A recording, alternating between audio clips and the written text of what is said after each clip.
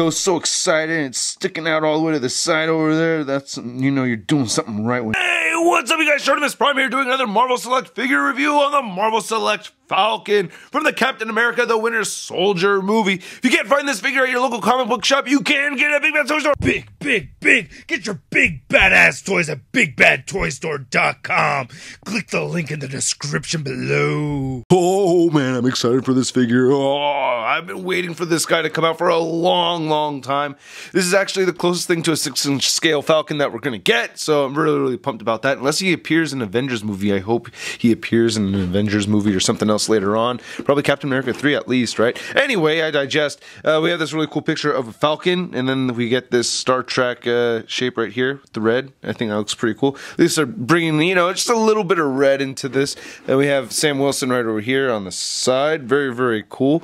It's actually a painting. I thought it was a photograph, but I think that's a painting. And on the back, we have this little bio on Falcon, and it talks about how it was sculpted by Gentle Giant Studios. And on the side, not much going on. All right, man, that's enough packaging talk. Let's get to it and crack this thing open. So here's Falcon out of the packaging, and I gotta say, I really like the paint sculpt on this figure. I do have some gripes about the figure, of course, but overall, I think it's a pretty cool looking figure, and I'm very happy that Diamond Select has made this, especially because we didn't get one for the Marvel Legends line or Marvel Universe. Oh no, there is one for the Marvel Universe line, but, you know, I'm mostly a 6-inch scale collector, so I'm really happy to see this, even if it's in 7-inch scale. I really like the wingspan.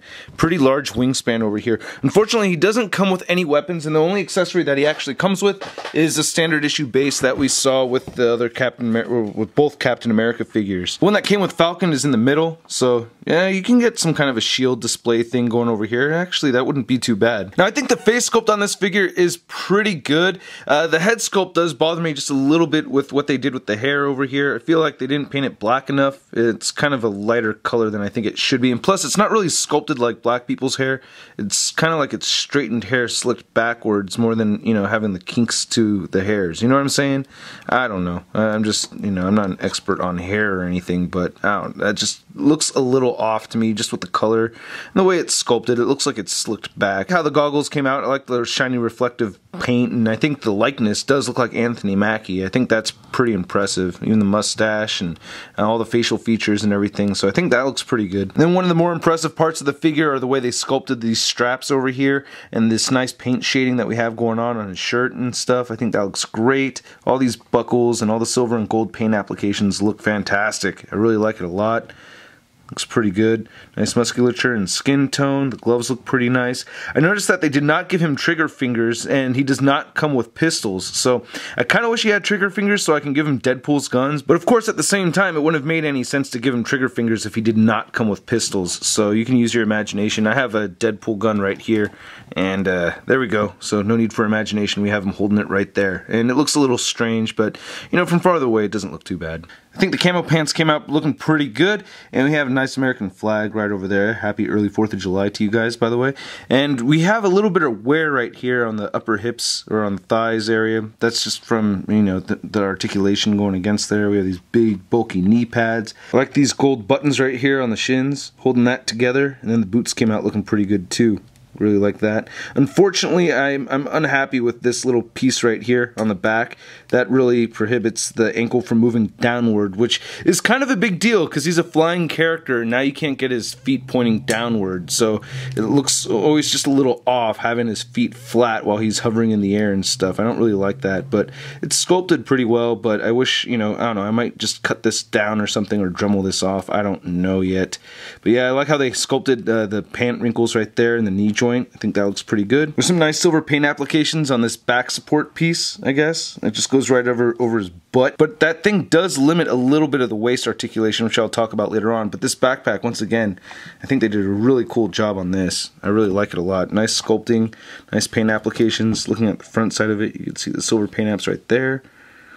When you open the figure up, the wings are not connected, so you can just pull them out like this, so you can see how it plugs in right over there, and just plug it right in like that. So you can have them posed with or without the wings, either way, and the wings came out looking great. I mean, they look pretty accurate to how I remember them looking in the movie, so I think that's pretty good. Like I said, I really like the wingspan, and we get a little bit of red in there, reminiscent of his comic version.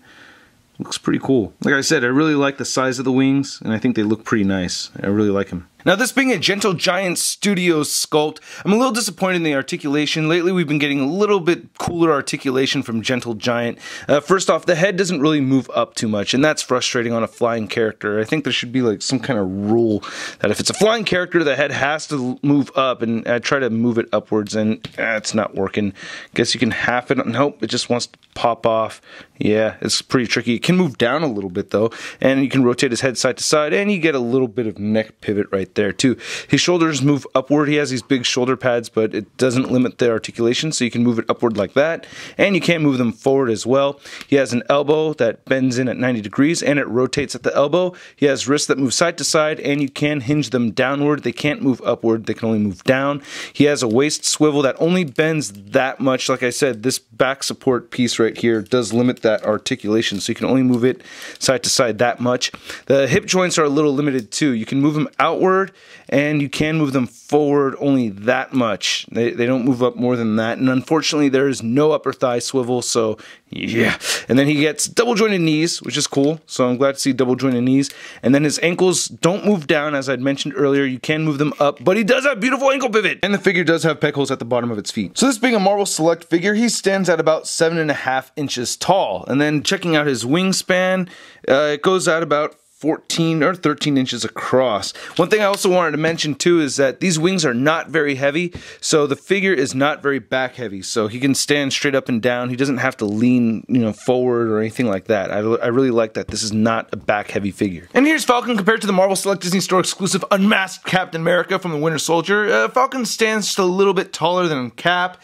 I think these guys stand at about the same height. I don't really know. There's not a huge height difference over there. It doesn't really bother me. And then here he is next to the Marvel Legends Falcon, the regular version, and yeah, the costumes do not look similar at all to each other, but I don't really have a problem with that. But this guy does have the sculpted hair that I was expecting on this one. See what I mean in the hair sculpts? This looks more like Black Dude hair than this over here. That looks like Shartimus Prime hair. And here's Falcon next to the Marvel Legends Big Time Letdown Spider-Man. So with just a little bit of effort, you can make this a very cool display piece. I like how this looks. I have a Marvel Legends stand right here plugged into the backpack, and then the Deadpool pistols right in his hands.